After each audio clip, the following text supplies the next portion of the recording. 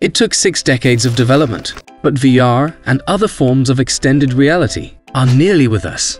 Today, various devices for virtual reality, augmented reality, and mixed reality are paving the way to new digital worlds. But some significant challenges remain for XR. To offer a better experience, XR device needs to work wirelessly. But XR tech consumes lots of graphic data, and user inputs need to be immediately processed, which is demanding on network resources. Now, it's your turn to address these issues. But before diving into complex equations, let's take a stroll in a garden. Look, these plants represent extended reality device users. When electromagnetic waves transmit data, the plants get their water, which they need to flourish. When data is transmitted over electromagnetic waves, it is arranged in time and frequency.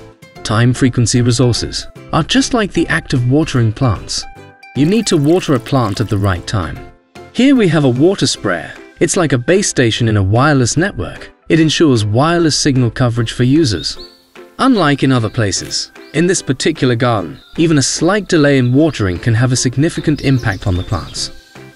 This is similar to XR, where data packet losses or late delays can cause blurred visuals, jitter, and other malfunctions.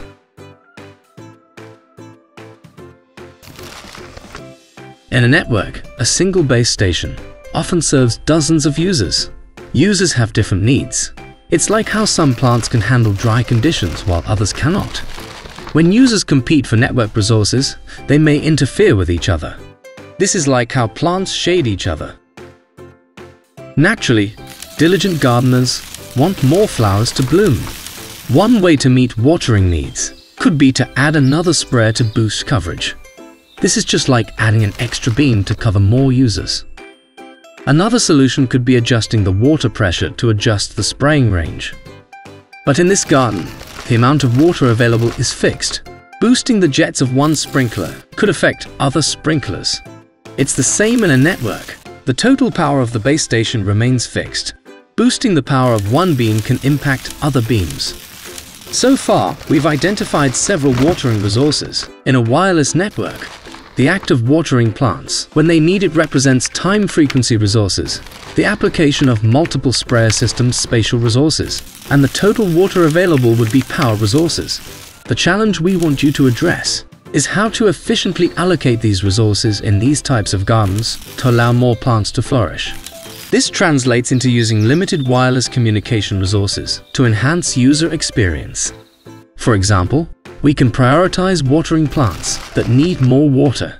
We can also redirect sprinklers to modify coverage or allocate more water resources to devices that are responsible for more plants. In short, we've transformed this real-world challenge into a mathematical problem presented in our ICPC challenge, powered by Huawei. Solving this problem is critical for the future of XR development. We hope that you will all enjoy solving this problem.